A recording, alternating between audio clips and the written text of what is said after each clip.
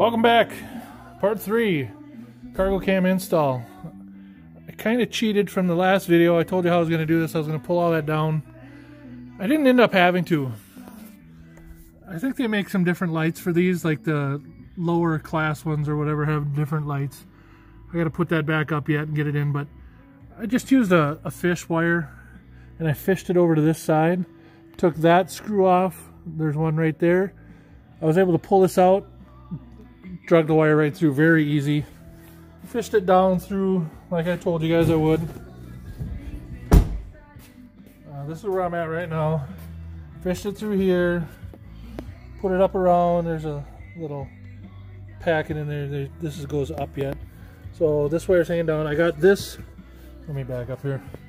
The panel under the steering column has two, I think they're 7mm screws, one there, then this whole cover pulls off and up, out, and that comes off. I'll show you where I'm at here. I didn't want to lose you guys.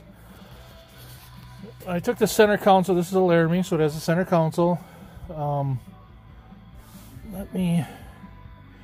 the cup holder, you can see where there's screws. There's like 6 screws, one in each cup. You take the rubber out, there's a cup. 1 under the rubber, 2 under the things, 2 up under the front rubber, and then that just pulls out. Unplug the cigarette lighter. Really simple. I don't want to get, most of you got people that are doing this are going to have some knowledge of what you're doing here, but you have to take the entire cover off of this.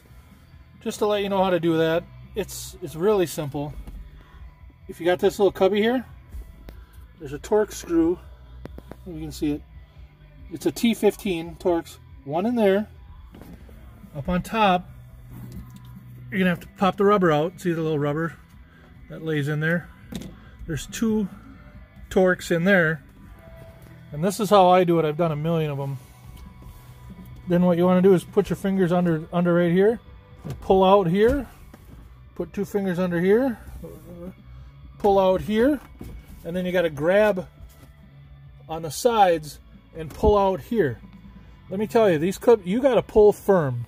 So as long as you have the 3 screws that hold this whole thing together, you'll be able to pull it. They got lock clips, so you're going to be like, oh my god, that's going to break. And all of a sudden it goes pop, and it's out. So that's where I'm at. What I'm going to do now is, like, this is off, but what I have to do is all the controls have plugs on the back. They're all just push down, pull out plugs. They're all different, so you can't plug the wrong one into the wrong thing. And it's like 1 plug for all the buttons, 1 plug for this, 1 plug for this, and then I think 1 plug for your 120. I think it might be 1 for your trailer too. Yeah, it's separate. 1 for your trailer, 1 for the switches. Unplug, you can't pull it all the way out. You can only pull it like 6 inches out. So then unplug all those. And there's 7mm. There's 4 7mm on the flat screen. The flat screen stays there. You pull that out, and then that's where I'll start part 4.